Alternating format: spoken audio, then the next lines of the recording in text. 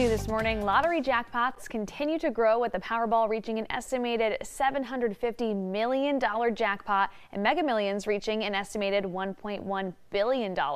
And there's two ways to claim your prize if you end up being the lucky winner. The first option is to take a 30-year annuity where the payment is broken down over time, but you receive the full amount. Option two, take the one-time lump sum payment, which is roughly around 40 to 50% of the total jackpot. The next Powerball drawing is tonight, and Mega Millions will be this Tuesday. You can find both of those lucky winning numbers right here on 22 News.